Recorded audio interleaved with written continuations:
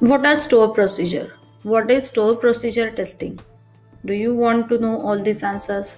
Then check out our video. Hi, I'm Bhagyashree and I welcome you to all to our YouTube channel AxelBuzz Testing, where you'll learn testing in easy simple way. So in our today's video, we are going to see what is store procedure, how to test store procedures. Before we start, if you like the video, please hit the like button and subscribe to our channel for more such updates. So let's get started. What are store procedures? A store procedure in a SQL is a group of SQL statements that are stored together in the database. Based on the statement in the procedure and the parameters you pass, it can perform one or multiple DML operations on the database, and it returns value if any. Thus, it allows you to pass the same statement multiple times, thereby enabling the reusability. What are the benefits of using store procedure in the SQL? Reusable. As I mentioned, our multiple users and applications can easily use and reuse the store procedures by merely calling it. Easy to modify. You can quickly change the statement in the store procedure as and you want to, and with the help of alter table command. Security. Store procedures allow you to enhance the security of an application or a database by restricting the users from the direct access to the table. Low network traffic. Server only passes the procedure name instead of whole query, reducing network traffic.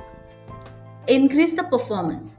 Upon the first use, a plan to store procedure is created and stored in the buffer pool for a quick execution for the next time.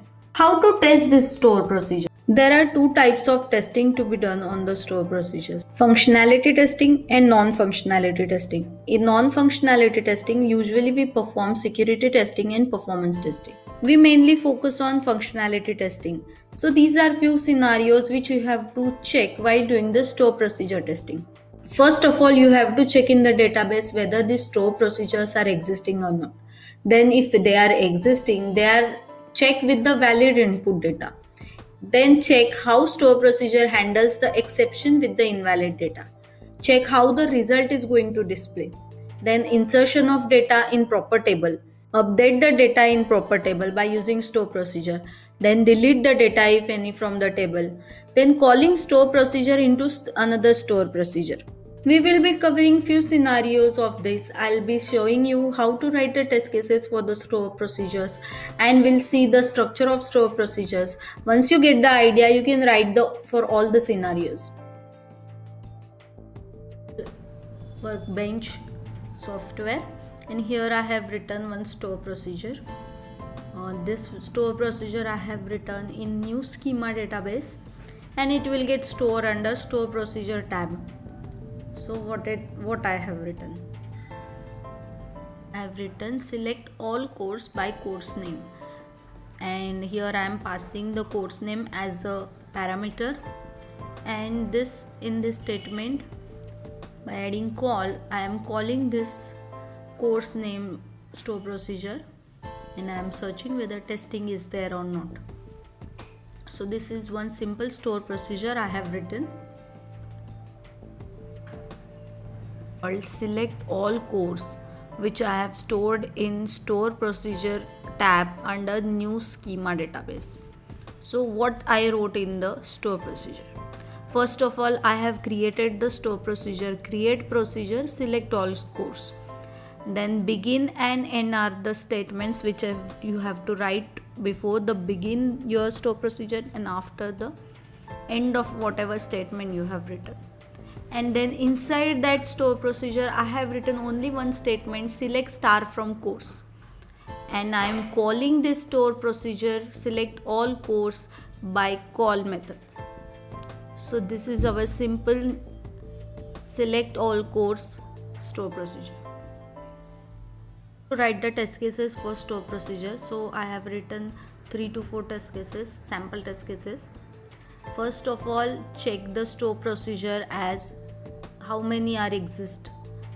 Then second one is check the store procedure, select all the course and display all the records from the course table. Here I am trying to display all the records from the course table. What we have to test is we have whatever store procedures we have written, they and test queries, simple test queries what we wrote in the SQL, they both should give same results. So here in second test case, I will be comparing my select all course store procedure with the test query select star from course, and both should give me same results. Then third test cases I have written by passing the value in it. So this is my store procedure select all course by course name, and here I am searching for Ruby, and my test query will be select star from course where the course name equal to Ruby, and these two should display same result. So let's test one by one. So this is our first test case. Check the store procedures that are exist. So in our database new schema we are checking how many store procedure exist. So this is the test step. So store procedure status where database equal to new schema. I'll copy this statement in my workbench. Let's see the results.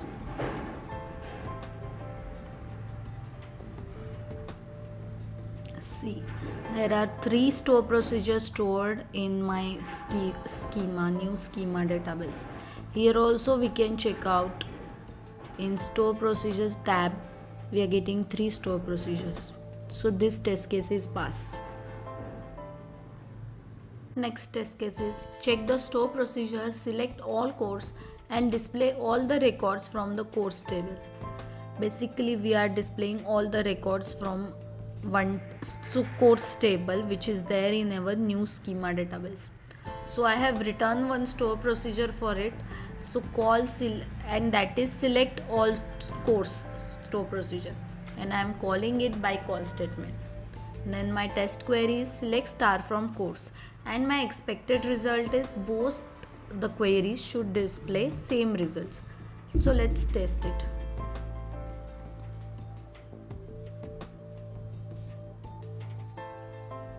So this is my store procedure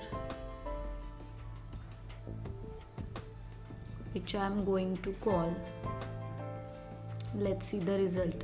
It is showing four records from the course table, and then we whatever our test query, normal SQL query.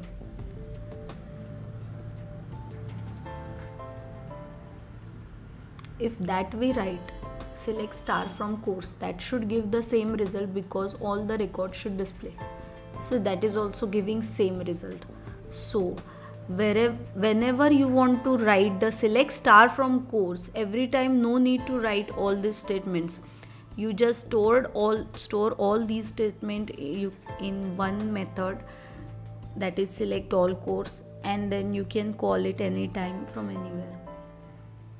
So our next test case is also pass. Yes, let's see. Here I have written check the store procedures by select all course by name by passing course name as Ruby. So what I am trying to do is I am passing the parameter Ruby from my store procedure. So store procedure select all course by course name Ruby, and this is our test query select star from course where course name equal to Ruby, and we'll see whether both the queries display same result or not. So let's copy paste all these statements in our workbench and let's see the result.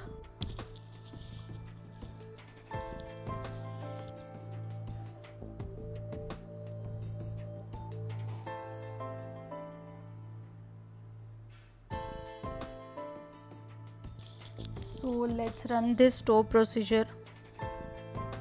It has given one record, course ID is 14 and Ruby is there in our course name. Now let's run our test query.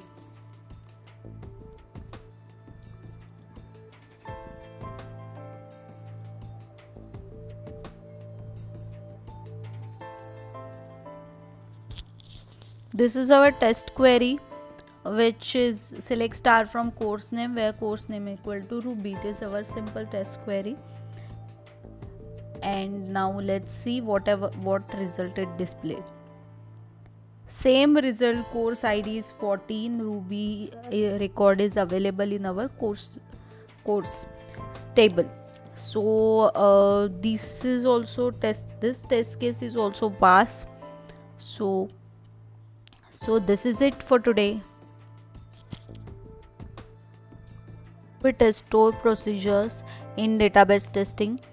I have written only 3 test cases. You can try all the test scenarios whatever we have discussed, and if you have any queries then do comment us in comment section. If you like our video, please like, share and subscribe to our channel for more such updates. We'll come with the next database testing video in our upcoming video, so stay tuned for that.